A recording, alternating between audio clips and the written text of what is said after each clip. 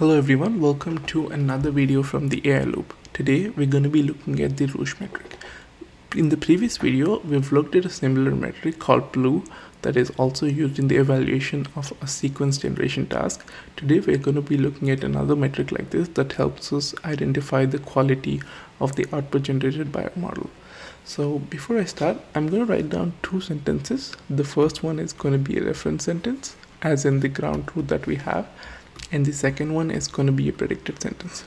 Predicted sentence is the sentence or the output that we get from our model.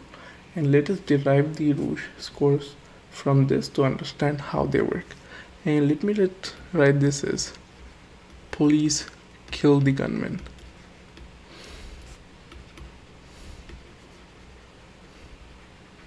And let me write this sentence as the gunman killed police. The gunman police killed. So essentially the idea is that the meaning of the both sentences is similar, but the words are different, or the order of the words are different. And let's try and calculate the ROUGE score from this. So before I calculate the ROUGE score, I just want to So before I calculate the ROUGE score, I just want to give a little intuition on the precision and the recall based metrics, because that's really important in calculating the ROUGE score. So if you're not really aware, precision is something that when we have the predicted sentence, let's say like we have the gunman police killed as a predicted sentence, how many of the words are actually true, like how many of these words are actually present in the reference sentences. That's the precision. And the recall is in that when we have a sentence predicted, like the gunman killed police, how many of the words in the predicted sentences are correct in terms of the reference. So that's the slight intuition, but there are like a ton of resources out there to understand, and I'll also try making videos on those too. So let's start. And before you start, you have to pick a hyperparameter. I'm going to pick one.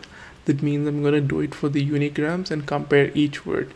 As you go further in number, you start clubbing the words together, and this way the variants of ROUGE are formed. So let's calculate which one. So what we basically do is first calculate the precision, and then calculate the recall, and then calculate the F1 score, and we report the F1 score ideally.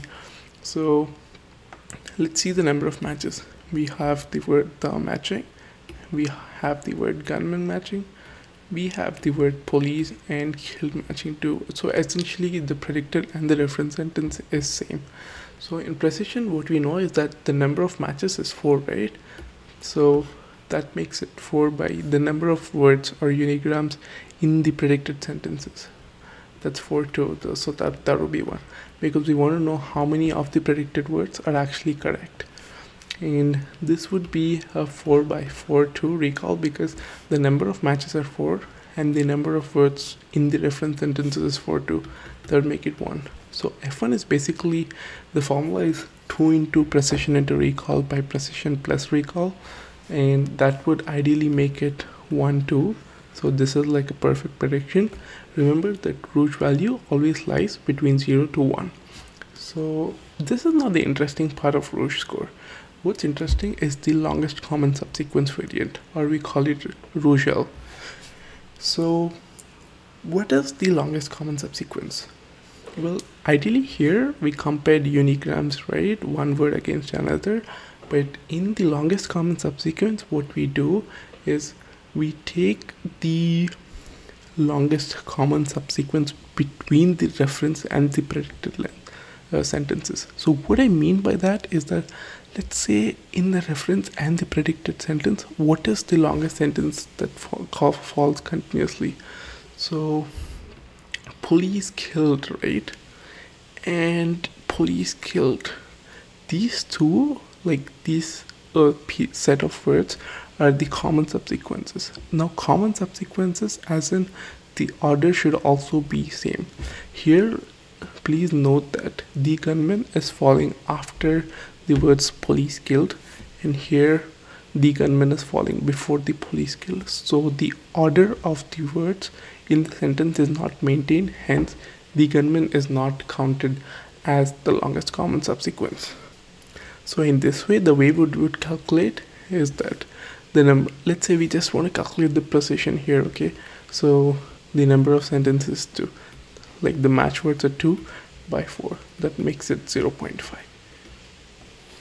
Now remember that this also makes it a drawback for the longest common subsequence.